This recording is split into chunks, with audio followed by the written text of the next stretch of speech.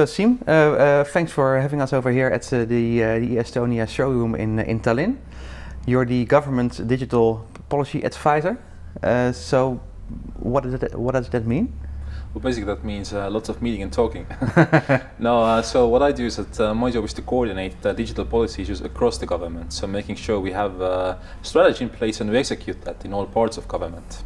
Okay, and we were talking before the interview about running a country as a platform, and I think it's really exciting, especially also when you were talking about, okay, what is a country? The same, I also had the same discussion with some crowdfunding platforms. When I asked them, okay, are you going to be a enemy of the banks? Then they all say, okay, but Martijn, what's a bank? Right. So running a country as a platform, what are you doing right now about that? So actually, I mean, we've been down that path for quite some time now. So let's say how we have seen the role of government when it comes to digital policy, and how we've seen, let's say, the role of government CIO and sort of central agencies in IT in Estonian public sector is exactly to provide the platforms to create an environment. So for example, all Estonians carry an identity card, right? So this is basically my key to the government. That's a platform, right?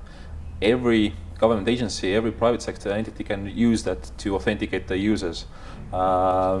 We have something called X-Road, which is a data exchange environment connecting all parts of government for secure data transmission. Again, a platform that everybody can use. So we've been exactly thinking in this line for very practical reasons, for cost saving and so forth for quite some time. And yeah, we still sort of keep that strategy in a way, improving the things we already have and then extending and adding to them. So for example, e-residency is an extension of our digital identity platform to then non-residents, to all the sort of, again, global friends abroad, exactly becoming a platform in itself in a way. And this sounds really good and cool, and I think that's something that every country should do, but in practice it's quite different. I'm from Netherlands, and the Dutch government were talking about IT projects and data. They have no idea how to do it. Same like with digital voting, about the files of the hospitals and the doctors, so the medical files. So how do you do that? Well, I think there's, again, this has been long in the making, right? So perhaps our sort of advantage or luck was that we started a bit earlier than most of other governments really. Having at the same time, of course, we had the luck of no legacy. Many other governments perhaps had already been built up a bit of legacy, so we could be starting from scratch when internet was really taking off. We're talking in the late 90s here, right? But skipping the history lesson, I think there's been 2 or 3 factors to our success. One has been really, I still come back to the platform issue. So we've taken lots of, let's say, development trouble and cost away by, from the very early on, making sure that platforms for things that everybody needs, like authentication, data sharing, are there jointly. Makes it so much easier to come up with new services to build on top of these and have more sort of digital things, services, solutions, for people to use at the end of it. So that's one part, the platform thinking and providing. Secondly, we've had luck and benefit of leadership. I mean, our politicians, our sort of public sector, and especially the private sector leaders have been very sort of forward-thinking and pushing to do more in these lines, willing to take the risks even, right? Not perhaps knowing what's the full outcome of some initiative, but really sort of willing to try this out. If it works, expand on that. I mean, e-residence is the latest on the line, right? Of this kind of new idea, which we don't really fully 100% yet know how it will fly, but we have some ideas, and exactly as it proves itself, we expand on that. So risk-taking and this leadership thing.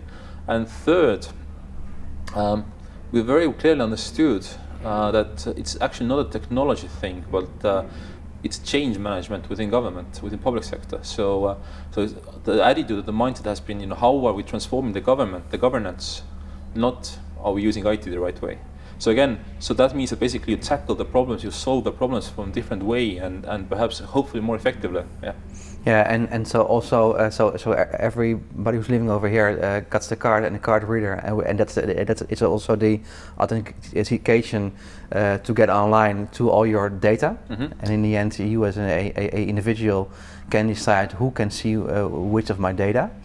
Exactly. So basically with a card you get 2 functions, and actually I should say that these days the two carriers of identity. One is an ID card, basically, yeah, I mean, has my photo on, works as a physical real life ID as well. But there's also a mobile version, so the same sort of chip is on my mobile SIM card. So yeah, most people, mine included, who use a mobile, they rather prefer that now. Especially as with tablets and mobile devices, there's nowhere to stick the card in anyway, right? So yeah, so what it gives you, first of all, yes, you can securely log in and use any service online or let's say electronic mode, and you can authorize transactions with digital signature that is legally fully valid. So basically, any transaction, any sort of thing you're thinking about can be digital if there's a legally valid way to authorize. There doesn't have to be any paper then involved at all, right? The reason why I say is that there are many services elsewhere in the world where basically at the end of the day, the very last thing still has to be on paper, even if everything beforehand happens electronically. In our case, no, it can stay there because we can attach a signature and really sort of, as we would do by handwriting. And so what it allows is that, so yeah, I mean, we can use many things, and which means that basically, yeah, we can also access our data, submit declarations to government, or applications to government. Prime Minister can send a law to the parliament. The businessmen don't have to meet to make a business contract. I mean, everything becomes so much more conveniently and efficiently available to you. Yeah. And looking inside the government, so everybody also is also forced to use this platform for everything.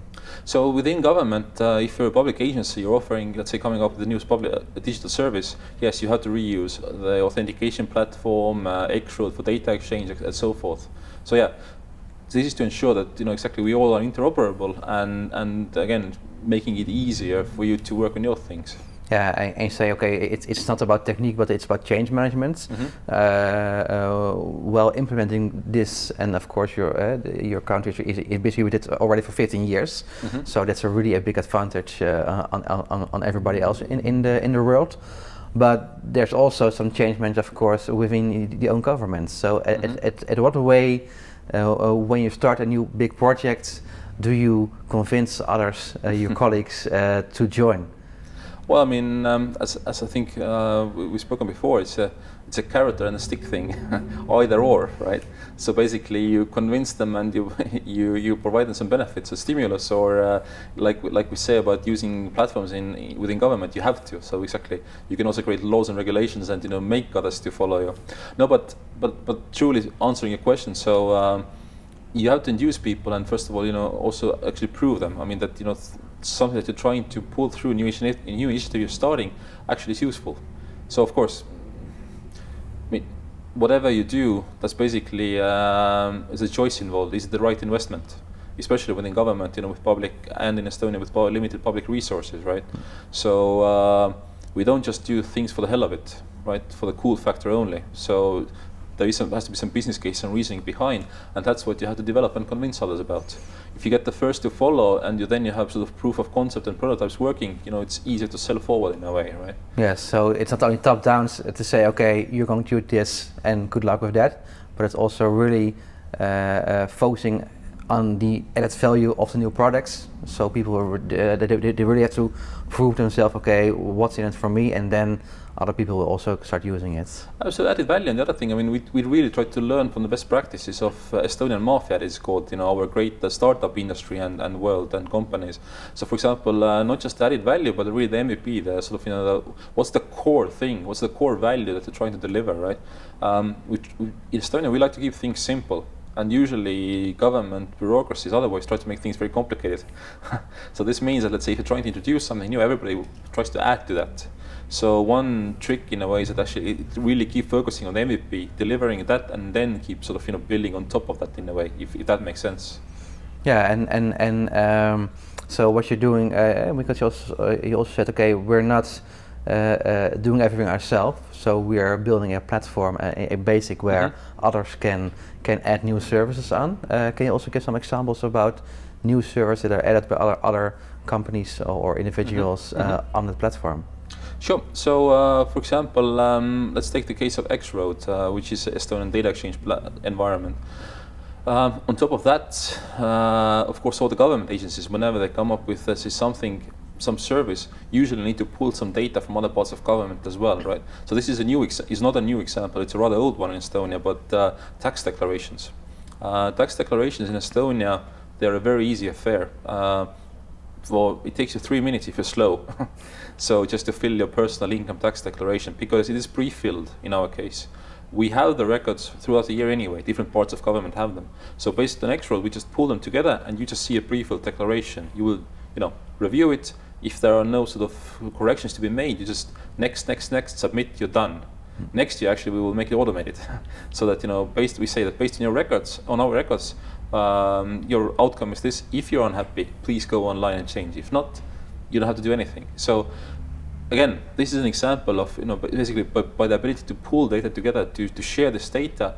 At the end of the day, for the user, for the citizen, for entrepreneur, service is much more easy and useful. Or I can take another example. Again, talking about X-Road, then. Our energy companies now are building a smart grid and sort of the whole sort of data exchange that goes along with that.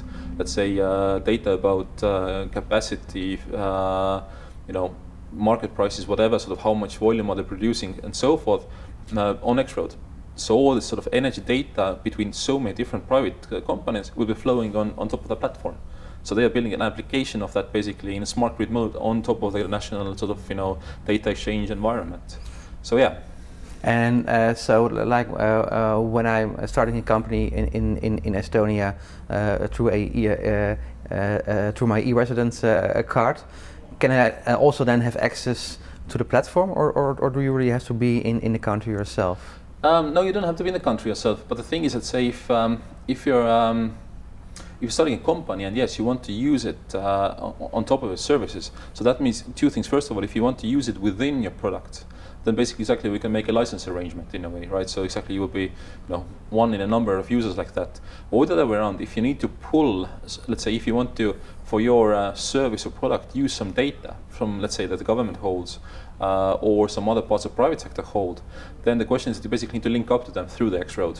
Again, install a security server, we have to audit you to make sure that exactly you get all the sort of things right, that you not become a vulnerability in the system. That's it, you're good to go, right? So e-residence in itself is not a pre-requirement for that. Any company can do that, foreign or Estonian really for that matter. But yeah, having e-residence just helps you to set up a company. Yeah, so that's start, and it's only 50 euros, so yes. That's a good investment. Well, yeah, but yeah, just to be fair, I mean, starting a company, there's also a bit of more state fee involved, but yeah, the card is 50 euros. And talking about security, because in Netherlands they were also looking for, okay, how can we vote online? Because then much more people will vote, I guess, and how can we share our medical data online? Yep. They spent many millions of euros in projects to manage that, but they all failed. And one of the key factors why they failed, or the excuses, was okay, we can secure it. So at what way? Because making a country digital is also quite exciting, but also scary, because it makes you also really vulnerable about, okay, but then also bad people know where they can hit you, not with a army, but with a cyber army. So at what way are you making sure that everything is safe, so the data is safe, but also that nobody can hack the country and then stop the country working? Well, talking about the threat sort of scenarios, I mean, just hitting you with an army is even in some ways a simple thing. That's a capacity thing. Sort of, you have to just basically counter the attacks. Much harder is single guy behind a computer hacking you on purpose, with a very targeted mission, and very sort of hard to detect, right? So basically, what I'm saying is the threat landscape is very diverse in a way. But to answer your question, so we have always taken cybersecurity and privacy protection, for that matter, really so seriously. And the reason is that, again, if you don't do that, I mean, how can we offer things online? How can we have people trust us with their data or to use the service? And if they don't, we cannot provide this to the government. So we're taking it very seriously. But having said that, we view this exactly as risks, things you cannot fend away. Things that will be there anyway, but things you can manage. So basically, for us, let's say cybersecurity and working on that is not a barrier, but we see it as an enabler. That's something we have to do in order to be digital, right? So yeah, and we work on that on different levels. I mean, I already have spoken about the ID card, but that's basically one part of cybersecurity. This allows to have a sort of trusted relationship or trusted transaction online between me and my government, for example, or me and my bank and whatever. Bank can trust me, and I can trust the other way around, right? So they would know it's really me logging in, for example, unless I've given my codes to somebody, for example you, and you can use my card, then I'm the one liable anyway. So the card, again, we talked about X-Road, so any sort of exchange of data happening is secured, encrypted, timestamped, so forth, to make sure that it doesn't get changed or lost on the way. And finally, we do work a lot on cybersecurity, let's say, prevention and reaction side. So making sure that if intrusion happens for one way or another, we find out about it fast, we're able to react fast, and also limit the damage, really. And the prevention I mentioned, so a lot of that work also revolves with people and the users, giving them the knowledge and the skills and the understanding that how to be securely online. So yeah, that's all these different components have to come to the game. But really, that's how we see that we can manage the risk. We cannot take it away, but we can at least manage that then to a very sort of high degree. Yeah, and you're now busy for over 15 years with the whole e-estonia project, or how to name it. Yep. Are you also looking about, okay, how can we teach other countries? So how can we share our lessons, and also maybe also from business perspective, yep, to other countries? Because yeah, many people don't have 15 years time, sure, to implement. So are you also busy with that? We are actually, and we are in a showroom here, e-estonia showroom in Tallinn. This is just one physical location where you can basically, for example, learn a lot about our experience and different solutions that the companies are providing for the government or otherwise. So I just want to say one more thing about the 15 years. So for us, it's been, again, long in the making and lots of learning on the go, sort of. I think others have an advantage in a way. Technology has moved forward. There are ours and other countries' lessons to build upon, so it doesn't have to take that long anymore, if you're willing to change. So again, if there's a willingness to really transform how a government operates and goes about doing its things. And we do, I'm happy to say, we do get lots of visitors and interest from other governments in Europe and beyond. But again, to the best of our ability, we try to then exactly have them here, come share our lessons, meet the people here, meet the companies who are providing the solutions. So really exactly with the idea that we are very happy if somebody takes our experience, and especially if they take, for example, the knowledge and expertise of our private sector, our partners, and build up something great digital at their home. So that's the ideal scenario for us in a way. So we're very happy to pursue that. And long story but short, we do also work, especially in Europe, on, let's say, with other governments, on setting up linkages between governmental systems, which is not for export reasons or export promotion, but this is really to serve our people and other investors and companies and people traveling better, right? So that they would be able to sign in different countries with one ID, use services across the border, also in digital sense, all that kind of stuff. Yeah, so in the end, when talking about Europe, I think this will be the ultimate tool to really unite Europe, talking about doing business across borders. But I think it's the top-down approach through Brussels won't work. So I think you really have to start by working together with different countries, and then from there grow. Well, that's one thing. I mean, you have to still keep the process part too. But for example, us to indeed, just like you're saying, we're trying to work the most with our neighbors here, Finland and others, especially Finland. For example, with Finland, it's already this way that we can mutually sign. So a Finnish person with their ID and an Estonian person with our ID, they can sign the same document. So basically, infrastructures are compatible. We are now sharing X-Road, our sort of basic platform, with them. Finland is building their own national data exchange on top of it, or let's say using our solution, but then we will also be connecting our governments, hopefully, so across the border. So, and exactly with the reason to, again, provide an example and a proof of concept, and finally, even on cross-border level, basically you have to take the benefits and costs into account. Between neighbors or neighboring countries, there's the most of traffic happening anyway, so that's the biggest business case.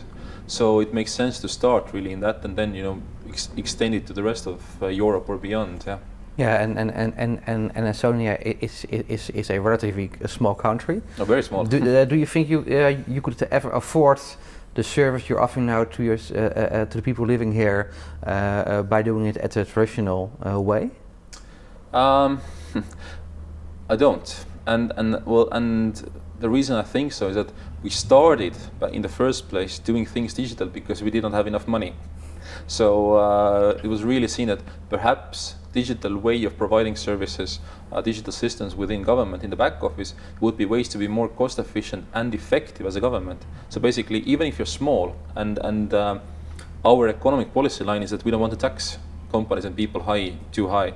So if you don't tax them high and if you're small, but you still want to be fully country, right? Have defense, everything going on, which means you have to be very effective in how to do things. So we thought digital might be the way, and it actually has been proven to be so. So yeah, that's why I say that we probably cannot afford the analog and traditional ways otherwise, or we wouldn't be as far as we luckily are in economic and national development by this point. Yeah, well, maybe that's also a barrier for this idea and this technique to grow in other countries, because I guess like in the Netherlands, when we would implement these things, maybe they can fire about half of their staff because they don't need it anymore. Well, the other way around, but let's say even if you don't necessarily let people go, what we have found out, the most important factor is that yes, you can let perhaps some people go, but you can reorient or refocus what the others do, and that's even more fundamentally valuable. So basically, even as a government, you get more sort of value for money out of your people and time resource. You could be doing more, delivering better in a way, right? People don't have to be busy with menial tasks of handling the papers or checking the papers or whatever. Things can happen automatically. They can rather focus on things that add value to everyday life in the country. Yeah, that's an interesting thought, because I think about the positive way that people can really add a better value because the basic stuff is being handled through the system. Right. Okay. We all have 24 hours anyway, right? In every country. Yeah, that's right. That's something we have similar in every country. Okay, thank you for the interview. I think it's really exciting what you're doing over here, and I hope that many countries will follow. I will pick up my e-resident card in The Hague in the Netherlands in a couple of weeks. Yes. And looking forward to using it. So thank you for the interview. Thank you, and thanks for joining us as an e-Estonian.